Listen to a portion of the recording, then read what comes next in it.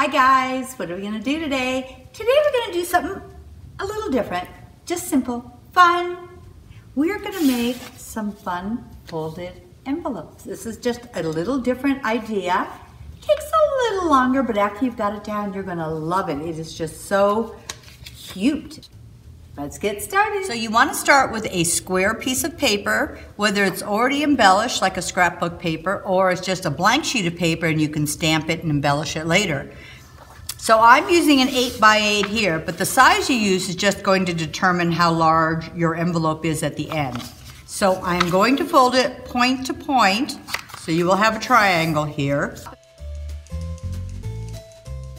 And you want the image side on the outside. And then I am going to fold it point to point the opposite way.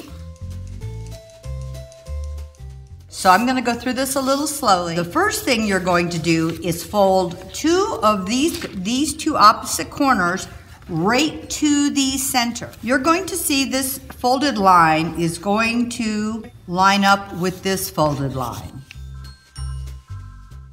Do the same thing with the opposite side. Now, I have done this several ways and I found this works the best. For this, I need a guideline. So, for one of these two corners, I am just going to lightly press in the center. I am folding it all the way in, so we have this nice three-formed area, and I'm just going to press in the center to make a guide mark there. Now, where that guide mark is up at your north, at top. So I'm taking this bottom point and going all the way up to this guide mark, making sure my fold line and my fold line here are matching up. Open this bottom flap up. We're taking this point again, and I am going to go to this bottom fold line. These are the things you need to look at, is these crease lines right here. Make sure they are very nice and creased. Now these two corners we are bringing up. There's a straight line going right here. I want this edge to be right on this straight line. Like that, and then coming down, I will have a straight line going up here. So this is right on the crease line, and this is going right up into the center. We're doing the same thing with the other side. This fold is going to go right over this crease line right there, and you're bringing this down. So this is what we've got. You're going to pick this piece up, and these little corners, you're going to put your fingers here and here.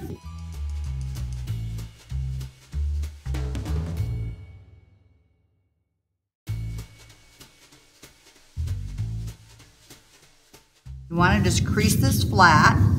I'm going to fold this flap down. So I want this to be more of a square or a rectangle. We're just going to fold it right where these points are. But make sure it's nice and straight across, so it looks like you have a nice square here. So right at these 2 points, or real close there. So now you have this square right here. Now what we're gonna do is we're going to be lifting these, and they're going to be going on top. This is where these 2 corners, not getting it quite right, can get your envelope off. So I am lifting this up, and that's open. Now, where this was folded down will now be folded in. That's laying flat now. And this top piece is going to be on top. So you're literally just taking this part of the pocket, and instead of underneath, it will be on top. You can see this is underneath, and when you pick up the fold, so the way you folded it, you have your guidelines, but you're just folding it the opposite way, where this will go down first, and then this will go on top. I'm going to fold this top piece down, and then pushing the square up, I'm going to fold this back. Now, where I'm going to fold this back at is you're going to see these 2 crease lines across here. Just below that is where you want to fold it. And so we've got that. Now what we're going to do is take this piece that we have on the side, and you can see the bottom is still adhered down here, but we're just going to flip the top part of it to the front and set behind this square. Same with this one, pick it up, and you can see this is still attached right here, and it's holding it in place, and that is going in there. This next part, in this point, I am going to fold right to our guideline that we made earlier. And then we are going to go past that folded line, pick this up, and put it underneath this square as far as it goes, and fold down. And so we have this cute little envelope. I found with mine that I just steam pressed them down and they laid really pretty and flat. Now if you wanted to, you could tape or glue pieces down. You don't necessarily need to. I did on a few of mine where I put a little bit of glue right here and then just a little smidge on the edge and down here, and it held it all together very, very nicely that way. So I wanted to make some fun pockets to put things in and not necessarily use it as an envelope. Before you glue it down, you would do this if you're making a pocket. So I'm going to take this top edge. For me, it's easier if I just have it facing towards me, and I'm opening that up. Now I'm gonna flip these up.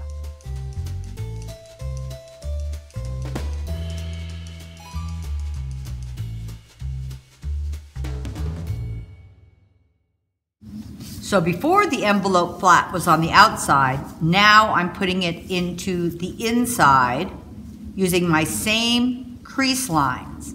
So after I've done that and folded that in, I am once again going to put these behind there, and then you could glue these down. And now you can see this is more of a pocket. So here is the top of my pocket. I haven't glued anything in yet, but I want to give it a little more interest. So I'm going to take a sheet of paper. This is before I glued all the other sides. I'm going to glue this in.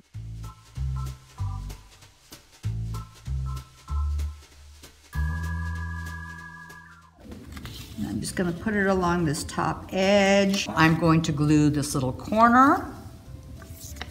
Just a little bit in here.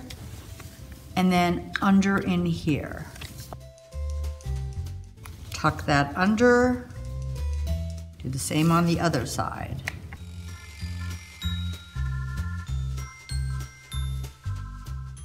And now you can really see where your pocket is. And at this point, you could put embellishments anywhere on here and put this on your page. So I found these little clock pieces that I cut out, and I thought these could be cute. Or you could even put like a little number or something else fun. I'll just glue my glue stick, just glue this on. But you can see how you could really switch this up. Whether you added some fibers or ribbons or little bits of transfers or stickers, but you could add as much or as little, but it gives you another fun way to dress these up. These are not going to be the fastest pockets you've ever done, but I think they're so fun because they're so unique and different. So if you had a fun journal page, look how cute that would be on the front of here. And you could put tags and other fun pieces in there. So I hope you guys had fun with this. And after you've tried it a couple times, I think you'll really get it down, and it really gives you such a unique look as an envelope. And by the time I finish embellishing this, this is just adorable. And whether you do a large size or a really tiny size, aren't those cute? You could do that. Or if you would like to try it as a pocket on a journal page. Hope you give this a try, but whatever you do, have fun.